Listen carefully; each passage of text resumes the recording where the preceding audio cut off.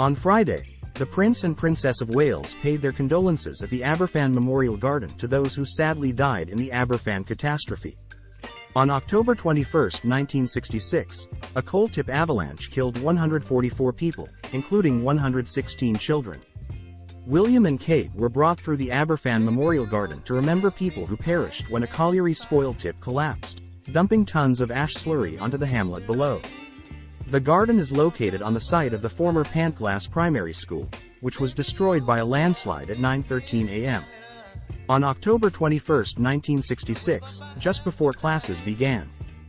The late Queen Elizabeth II and the late Duke of Edinburgh paid their respects at the community on October 29, 1966, and Her Late Majesty established the Aberfan Memorial Garden in 1974.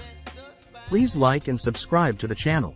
Her failure to visit sooner was regarded to be one of her greatest regrets throughout her reign. Despite this, mourners flocked to see her, and the link she formed with individuals she spoke with during that visit on October 29, 1966, lasted the rest of her life. Aberfan survivor David Davies, a former child at Pantglas Primary School, and Professor Peter Vaughan, Lord Lieutenant of Mid Glamorgan, led them around the Memorial Garden. They visited trustees from the Aberfan Memorial Trust, who are in charge of maintaining the garden, as well as members of the Aberfan Wives organization, who lost family in the catastrophe.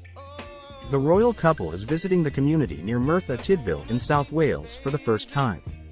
Friday was the Prince and Princess of Wales's second day of engagements in the South Wales Valleys and Mid Wales. The duo joined the Central Beacons Mountain Rescue Team on Thursday and tried their hand at abseiling. Thank you for watching and subscribe to the channel.